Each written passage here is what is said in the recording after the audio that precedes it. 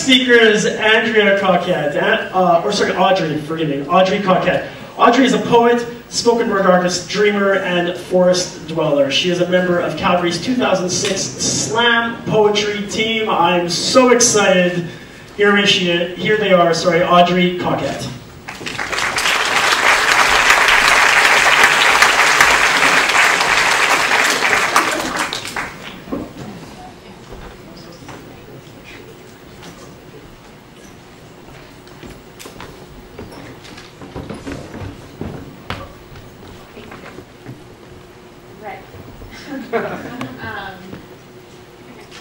I think every single poet I have ever met has at least one poem about how poetry saved them. How they love it, need it, use it, and breathe it. In some ways, I have a lot of poems that saved me, that allowed me to spill out onto a page and make sense of my own pieces.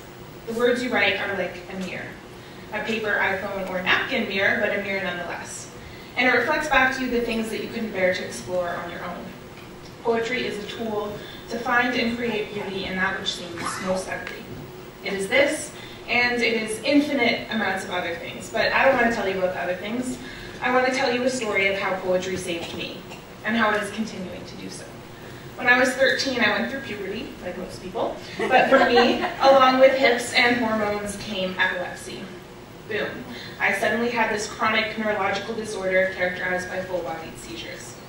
After this diagnosis, I spent lots of time basking in denial. Basically, other than the times it refused to be denied, I pretended it did not exist. I spat in its face with risky things.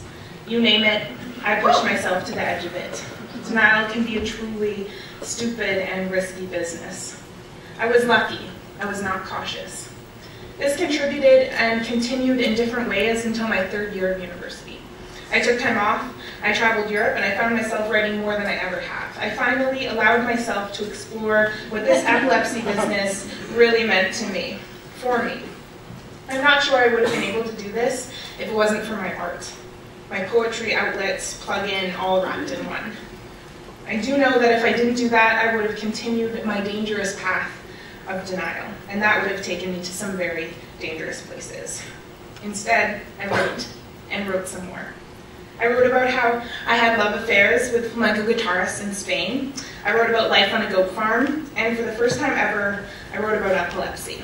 I wrote about how it affected me and my life, how my meds affected my life, how it felt, how it hurt, and everything in between. I never thought I would share it with anyone, but of course I did just this in an intimate reading. After this woman came up to me, tears streaming her face, and she thanked me for my bravery. She had it too. Now that felt good. Not to make someone cry, but to be able to give someone the gift of understanding, of solidarity and comfort this gift writing had given me. Weeks later, I ended up winning a poetry slam with a piece unrelated to epilepsy, and later that night I was approached by the editor of the Journal of Wild Culture.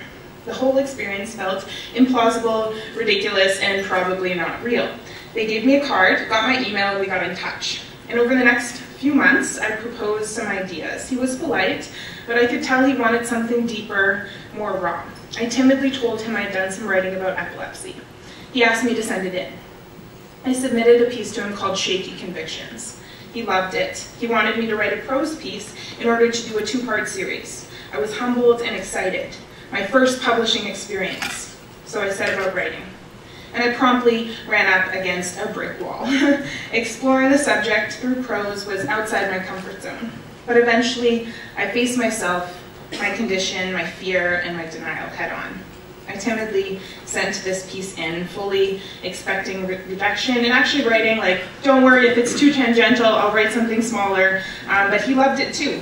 And he actually ended up sending me a message about how this process was exactly why he loved being an editor, helping people come to these realizations and then having a platform to share them. I was honored. And when it was published, I was completely overwhelmed with how much love, community, and friendship was showed to me. So much support about this thing I had always hid. I'm still writing and performing poems about epilepsy, how it lives in me but is not my life, how I'm not defined by it. Some of my poems are mantras to remind me I'm strong when the waves come. Some are explanations for when all words escape me, and some are simply hands reaching out and wanting to hold and be held by others. This caused a domino effect in my life. I performed the piece on a national stage. I worked with a hospital to advocate mental health awareness, and I started feeling really healthy and happy in a way that I hadn't in a really long time. And I sort of tricked myself into thinking that was the end of it. I had faced my demons, and I could wash my hands of the whole matter. This, of course, is never the case with a chronic condition. For me, the hardships of my condition come in waves. Waves that effectively knock me down and can send me spiraling off course.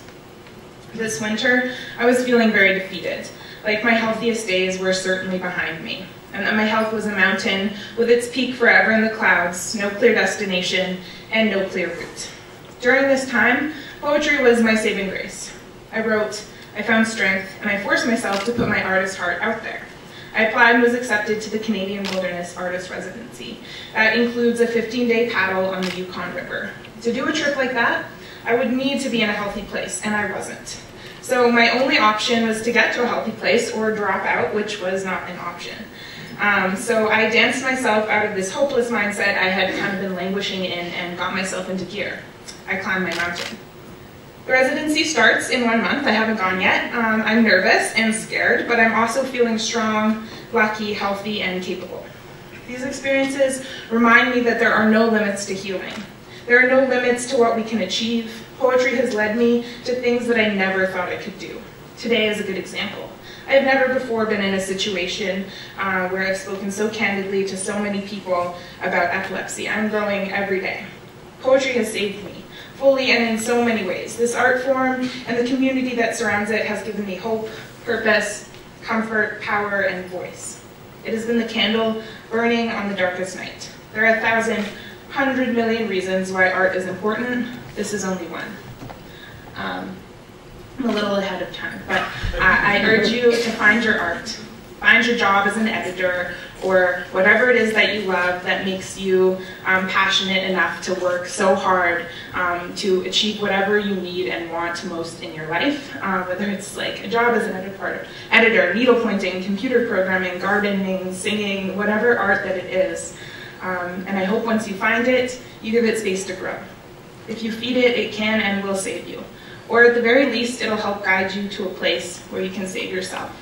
And as we speak, it is doing that exactly for me. So thank you for listening.